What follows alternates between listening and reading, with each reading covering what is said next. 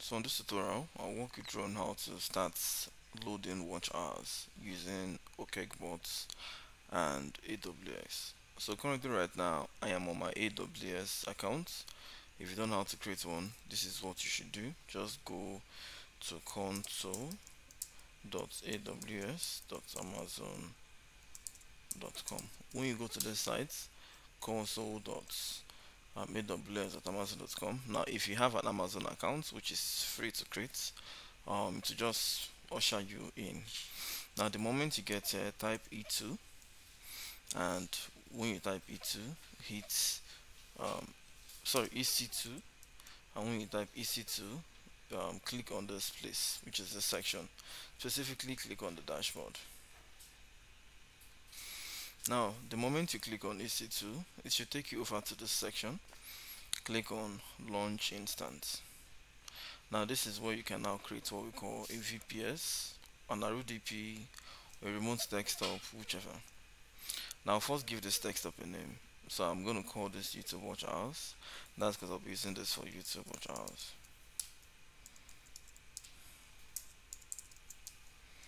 Now, next, I will choose what kind of computer I would want to create. I want to create a Microsoft computer. So I'll click on Windows and I'll scroll down. Now, this is where it tells us we should choose what kind of computer we would want to create. I mean, how many gig RAM, what kind of CPU, you get the point. Now, I want to actually state this. The stronger your computer, the more traffic you can drive.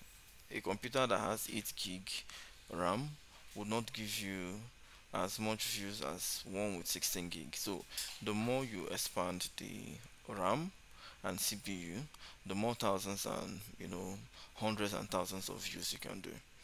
So I just want 4,000 watch hours, and I want to do this in, let's say, a space of 7 days, which is a week. So each day I would want to drop at least 200 watch hours. Now, I would tell you the strategy I'll be using, but basically, in order for me to achieve this, the configuration I would use to do this would be at least a 16 gig computer. So a 16 gig computer can get me monetized in a week. So now I'm here. All I'll simply have to do is to scroll down over, and this place where it says free tier eligible, I will just click on where it says compare instance type. Now you can see that this place here, memory, is actually referring to the RAM, while this other one is referring to the storage. So I'm not really that bothered on the storage. The RAM and the CPU is usually my concern. I'm going to scroll down and I'll go to where it says 16 gig RAM, and I'll choose this section. Now all I have to do is to click on select instance type, and this is already done.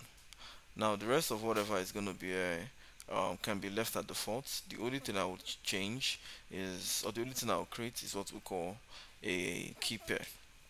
Now, if you already have like a key pair before, if you have watched any of my videos before, I once talked about key pairs. So if you have watched an old video where I talked about key pair, you could get that, use the old one.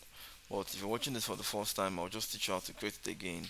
I'm going to click on create new pair, and I'll give it something like a name called monetization. Now I'm going to click on create key pair. Now it has downloaded a file called monetization.pem. This is basically like something would use to be able to generate password for any computer we create, as long as we use that key pair. So I'm just going to scroll down, and I mean, nothing here again matters because I've done the most important thing.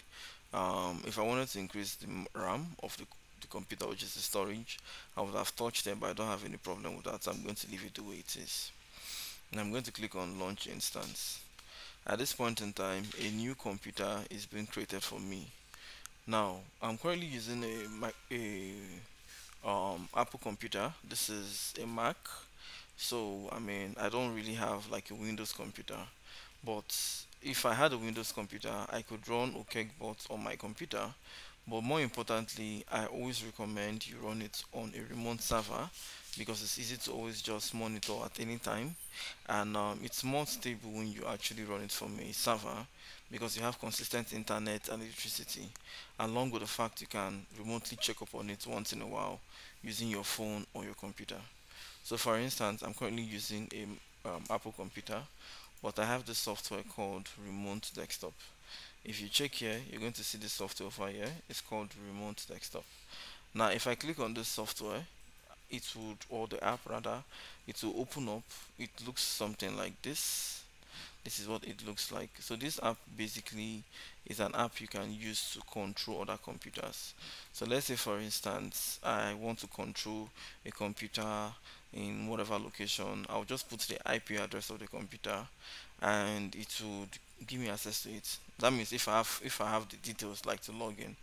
So let's say for instance this computer we created on AWS, which is this VPS. We would have to log into this computer to download Okecbot, to open our YouTube channel, to give watch hours, you know that. So all those things we're going to be doing it on the computer we created on AWS. But in order to access this computer, we're going to be using this Microsoft Remote Desktop app. Now this app is also available on mobile phone. It's also available on your Windows computer.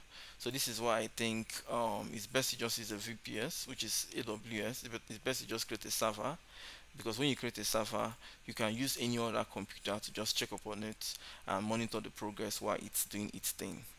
Okay, lots of talk, let's head back. So I'm going to head back to the AWS. You can see that it's saying success.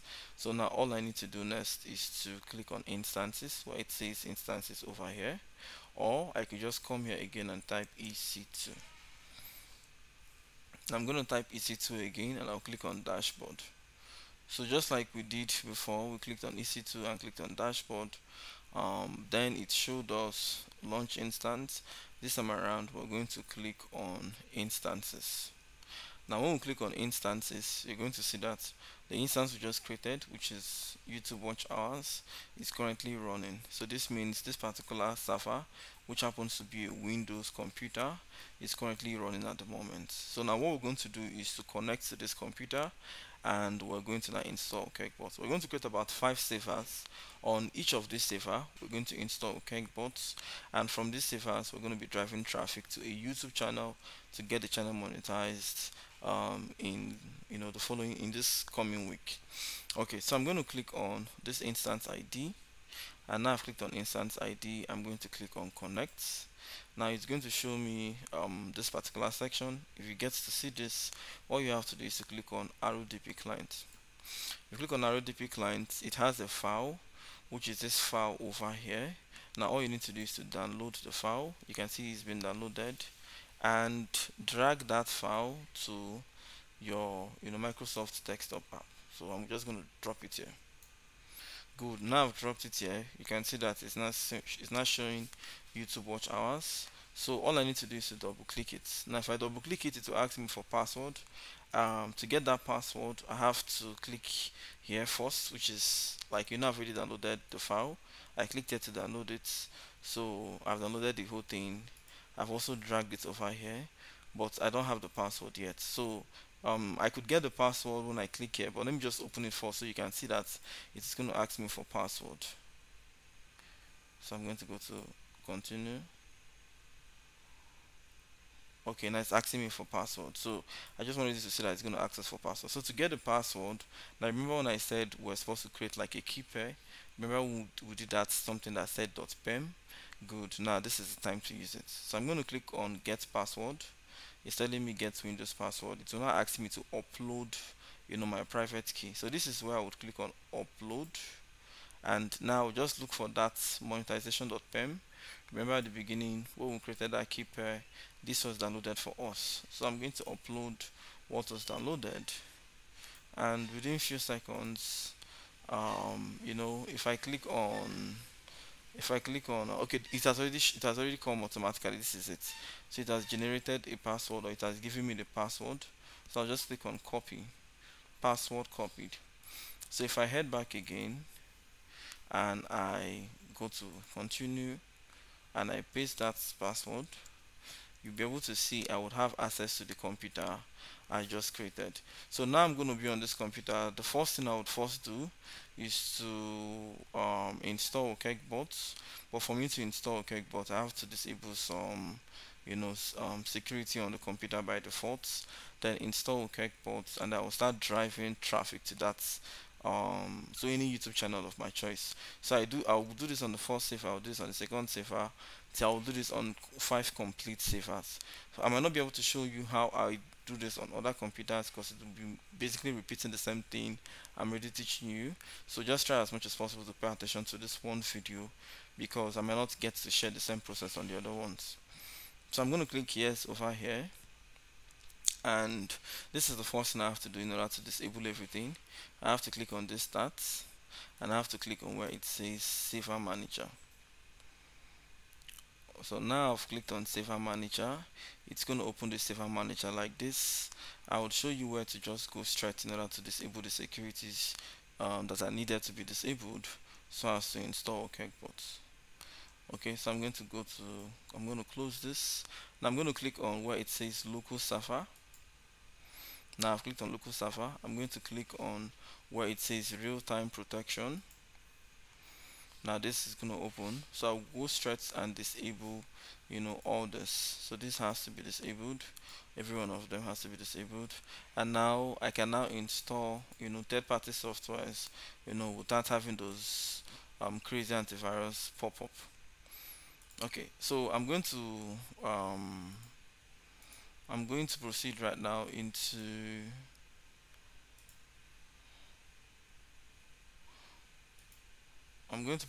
downloading Google Chrome. So I'm going to download Chrome. Now I still want you to remember that this is not our computer. Remember I said I use a Apple computer. Yes, I'm currently on a Mac. I can actually even head over to the App Store. I mean, for those of us who don't know what an remote desktop is, this is practically we accessing another computer over the internet. This computer happens to be on Amazon server, so this is we practically connecting to this computer.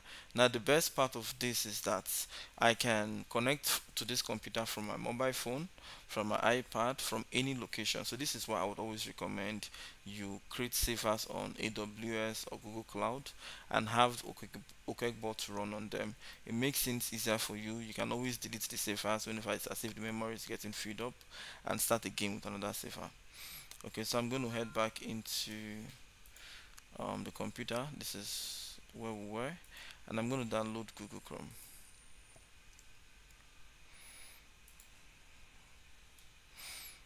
Okay, so I've clicked on Google Chrome. It's downloading. I know this sounds weird, but the network is crazy fast, so this is why.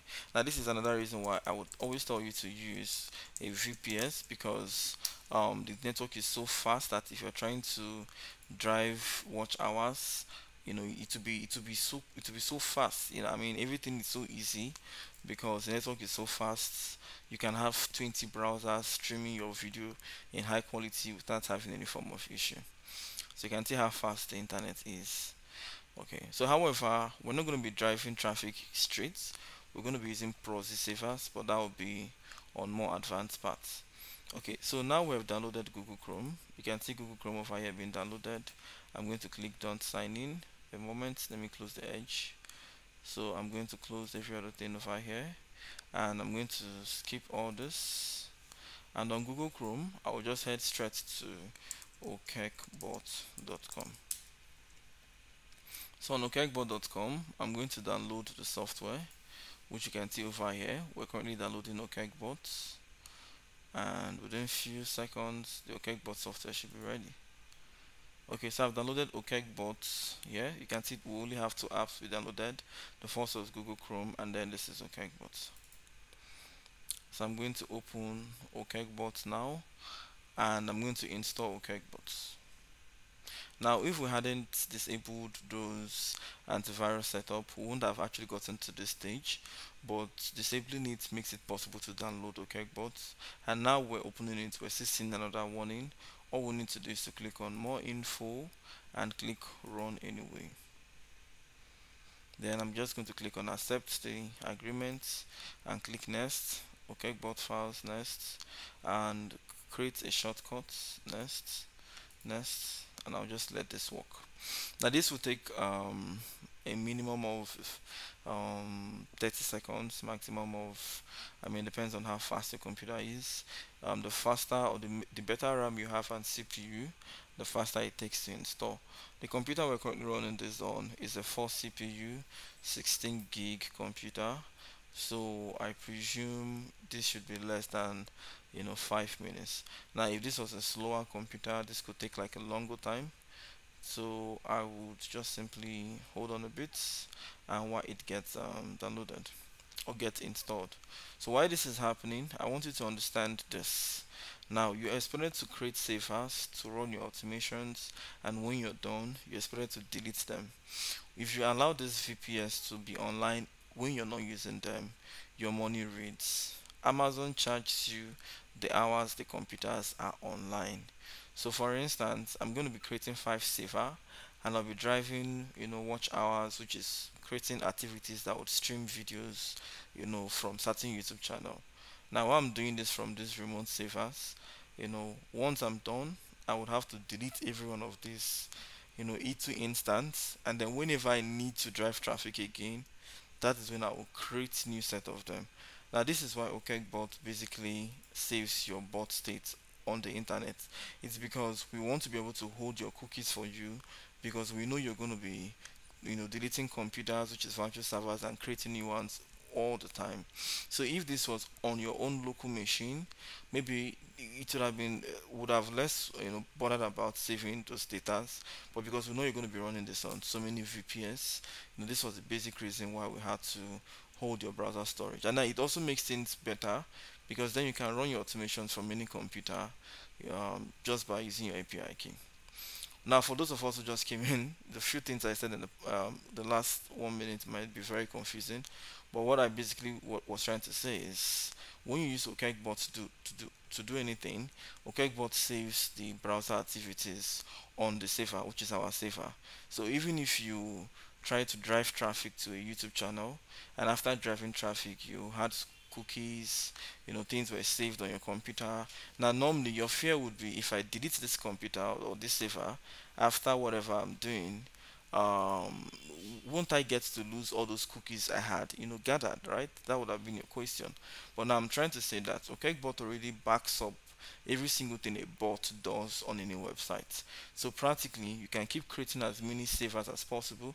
Whenever you're done with them, you delete them, and whenever there's a need for another automation, you create new ones, and you don't have to bother about the things the bot has done, because we have that figured out for you.